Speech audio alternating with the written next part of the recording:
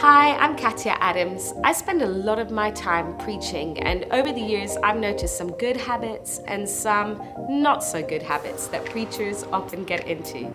So here are the 5 most common mistakes I see preachers make.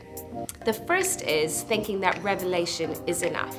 Have you ever heard a sermon where the preacher seems really excited about what they're talking about and keeps telling you how profound it is, but you're listening thinking this is neither profound nor that clear? Well, that's probably because the preacher got this awesome revelation from reading the scriptures and then didn't do enough work to craft his sermon or her sermon.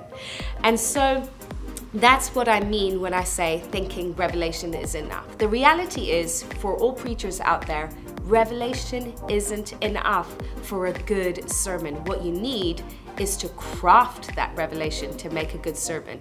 So next time you're preparing a sermon, make sure you do just as much work in crafting as you do in reading to get your revelation. Second thing is not pausing enough. So often preachers are in such a rush to get through their incredible message that they don't take time to stop, to pause, and allow the congregation to digest the phenomenal truths that they're throwing out there. So preachers, make sure that you're stopping, you're pausing at all the high points of your sermon so that the congregation can really think through the profound truth that you're speaking. Next one is irrelevant stories. This is one of my pet hates. Irrelevant stories, when the preacher takes about 10 minutes of a sermon to tell you this incredible tale that is just fantastic and then ends it with, that doesn't really have anything to do with my message today, and moves on. It's a big no-no. If your story is irrelevant, please keep it out of your sermon. And on that topic, if you're not a good storyteller, please keep stories out of your sermon altogether. Next one, inside jokes. Sermons should be messages that everyone in the congregation can enjoy and everyone can feel included by.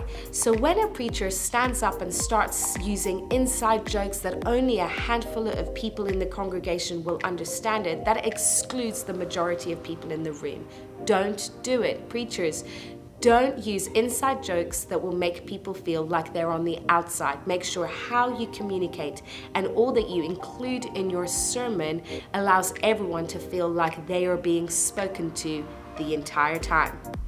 And last one, landing poorly. This can be done in one of 2 ways. The first is this sudden shock landing. Much like an aircraft, you want to land your message in a way that is smooth, in a way that's comfortable, and in a way that people see it coming. What you don't want to do is drop that airplane out of the sky. And I see this where preachers, often when they're not used to preaching, start getting nervous towards the end, and rather than take their time and gradually land that sermon, they suddenly drop it out of the sky, landing it very abruptly, and it's very shocking for your congregation. So that's not the way forward. In landing, make sure you take your time and tell people it's coming. But don't take too much time. The other way to land poorly is to go round and round and round in circles. Ever listen to a sermon where the preacher says, last point, and then goes on to mention 3 more points? Well, that's not a good way to land a sermon. When you say last point, make sure that it's your last point. Don't make people feel like they're in this aircraft that is just circling an airport but is never getting to its destination. So when you're finishing up your sermon, smooth landing, take your time, tell people it's coming, and make sure you're accurate on your timing.